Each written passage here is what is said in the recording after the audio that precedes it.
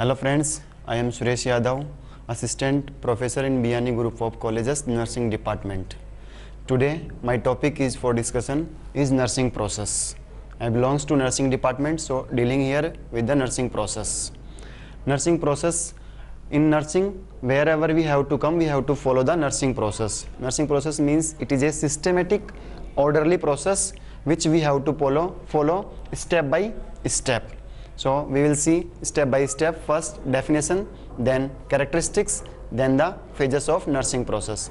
Definition of nursing process. The nursing process can be defined as an orderly systematic way of identifying clients' problem and making plan to solve them, and initiating the plan or assigning it to others for solving the problems, then evaluating the extent of effectiveness of plan, then resolving the problems. This is the definition of nursing process. Then next we will see the characteristics of nursing process.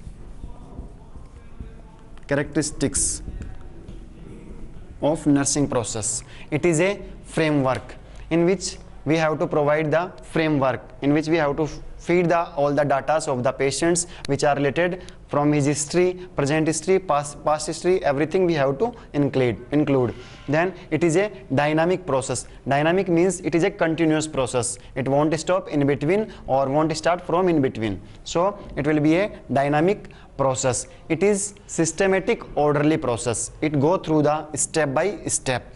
Next, it is a universally applicable to all the patients. It will be applicable. It is not at like that for different patients. It is a different, not at like this. It is a same for all patients. Then it is a applicable throughout the lifespan in the nursing. Wherever we are working in nursing, we have to follow the nursing process. Next we will see the phases of nursing process. Phases. Otherwise we can say the components of nursing process. In the sense, first assessment, second is nursing diagnosis,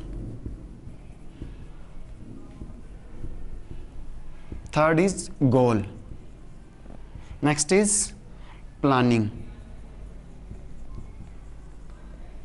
next implementation, and next is evaluation. We will see one by one. Assessment, it is further classified into two subtypes: subjective data and objective data.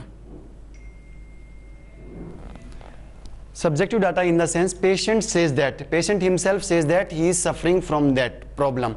Means here we are going to ask the patient what is his problem. So patient will tell he is having headache, he is having abdomen pain, he is having body pain. So in the sense subjective data, patient says that he is suffering from body pain or he is having increased body temperature. In case of the objective data, in objective data, on observation, we find out on observation patient how he is looking, dull, tired, stiffness. So this is the assessment. In assessment we are collecting the subjective data as well as objective data. In subjective data, patient says that himself, patient will tell. Objective data, patient say from the patient we will observe the data. On observation patient looks like that. So next process is the nursing diagnosis.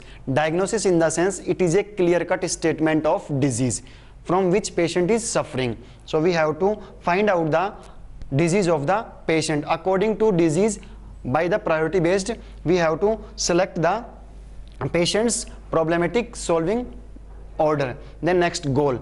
What we have to do for the patient, we have to decide first what we are going to do. The next step, what we have to do. Goal means what we have to achieve at the end of the nursing process. Next, planning. For the implementing the nursing process or nursing diagnosis, we have to plan.